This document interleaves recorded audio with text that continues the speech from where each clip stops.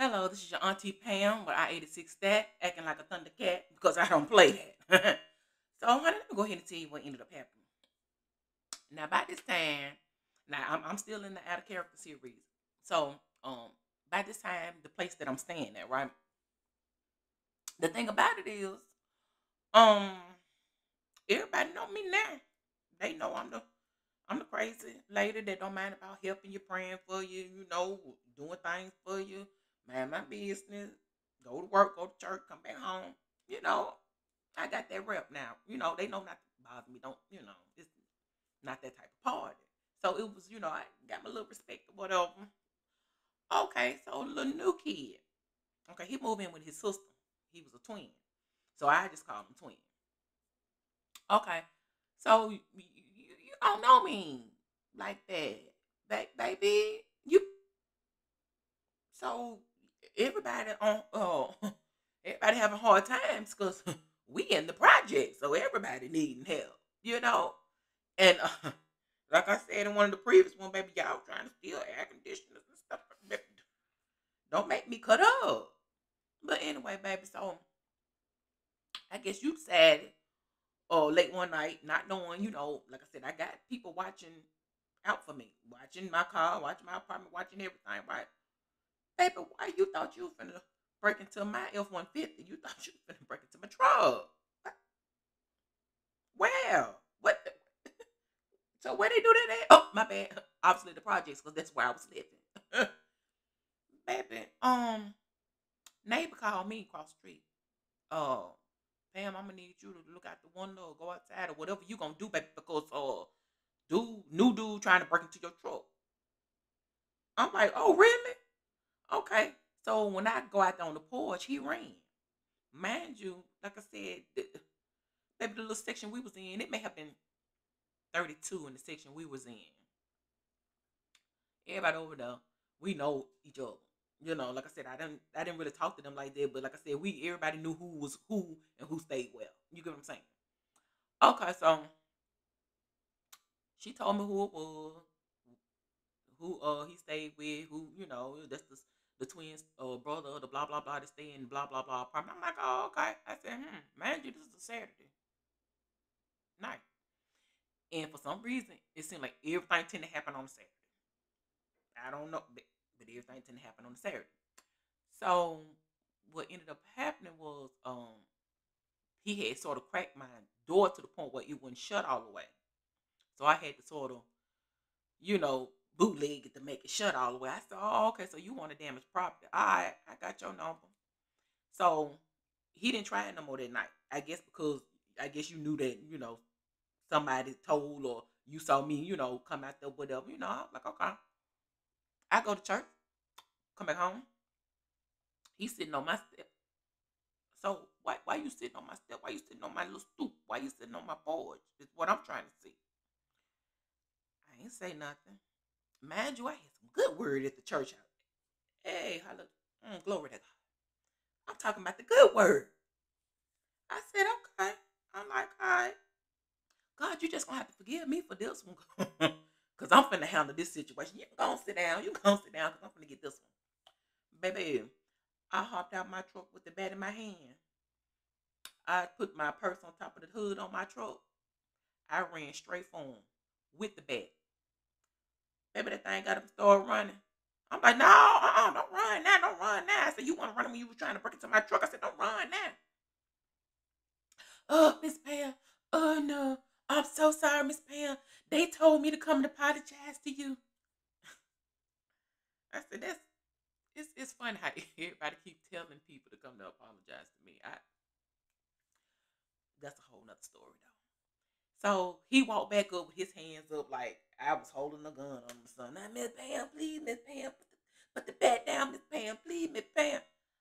I was like, no. I said, because you decided that you want to try to come and break into my truck, damage my property. You living over here with your sister. You ain't got enough money to pay for my doggone truck. So it's my door. I said, so I'm finna go ahead and take it out your blankety blank. Now, then I was using, quite a few of the words. But yeah. So I told him I'm finna take it out of his blankety blank. baby, that thing, you might well say got on his knees and was begging, please me, Pam. No, me, man, I'm so sorry. I didn't mean to. I didn't know who you was. And they told me to come and apologize and blah, blah, blah, blah. I said, oh, okay. I'm listening. Because you giving me a fake apology right now. So I'm listening. Well, we on hard times. And I thought that maybe you had something valuable in your truck. And baby, this is a 1999 Ford F-150. Even though I kept it in, it was great condition. You would have thought it was 2005, 2006. I kept it in great condition, and that was the truck that my best friend gave me before he had died. So I didn't have to pay for that. And but knowing that he gave it to me, as a gift, I made sure I took care of it. And here it is, you trying to break into it. Okay. In which I didn't tell him that story, but now you giving me sob stories, shoulda, coulda, wouldas. You cueing the violin. You talking about this happening, that happening, baby. It's happening for everybody over here. Why you think we here? Everybody struggling. Everybody going through. Everybody trying to make ends meet, and it's not meeting. But yet you want to see him try to take from people that's trying to make ends meet. Really?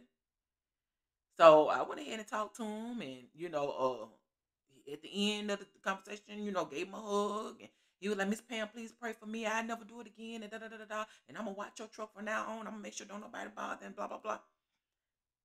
I'm like, this all sure sound for me because it sounds like the ones that tried to take my air conditioner out of the one, and they was like, I make sure no nobody try to take nothing from you. And then, okay, that's fine. That's even though I know I got it, God got it. But if you want to look out for me, that's cool. That's fine. But like I told him, I said, babe, I said if I ever catch you, and I mean literally ever catch you, if you go crazy, Alzheimer's, dementia, and you just sort of forget, I'm gonna jog your memory. And next time it ain't gonna be with a bat. Oh no, Miss Pam, I never again. Oh, okay. After that, we was all right. We was cool. But my thing is, yeah, I was out of character because I told God to go sit down. I said, well, I got this. And I got out my truck and I started charging him with a bag. Instead of me, walking up and being like, okay, so you was the one that tried to break into my truck. Let's have this conversation. No, baby, I was ready to fight. I was ready for revenge. Oh, I was gonna bust some heads around here. But I did. I ended up having to, like I said, at the end of it, I always end up having to hug them. You asked me to pray for you. I pray for you. You asked me to forgive you. I end up forgiving you because, yeah, God forgives us for doing crazy, stupid stuff. And of course, you forgave me for telling you to sit down because I was going to handle this situation. And when I act crazy and stuff like that too. So, they just be telling you the story of me just being out of character. 'Cause like I said, at this point, I was going through a lot and I just didn't care. And I was ready to shoot folks and bust heads and just didn't give a damn. That was just my attitude at the time. But like I said, I understand now the reason why I had to go through a lot of that. And, like I said, those people needed prayer.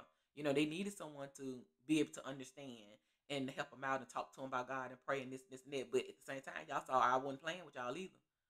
Baby, I was acting like Peter around this mug. I was a David around here on the battlefield. I bet you that. Oh yeah, we was holy, and at the same time, with like I said, cut ears, cut throats, didn't care. God forgive me, but that was just my attitude at that time because I was like, they did it in the Bible. Why can't I? Like I said, cut up with somebody and then pray to you later on and be like, hey, I was trying to help you to handle my enemies. But like I said, that's not how that go. But him and I were on good terms before he ended up actually I think he ended up getting shot. He ended up getting arrested and he ended up getting shot. I couldn't tell you what happened to him after that. But yeah. But this was your Auntie Pam with I-86 that. Thank you guys for watching. Like, share, and subscribe. I love you and peace.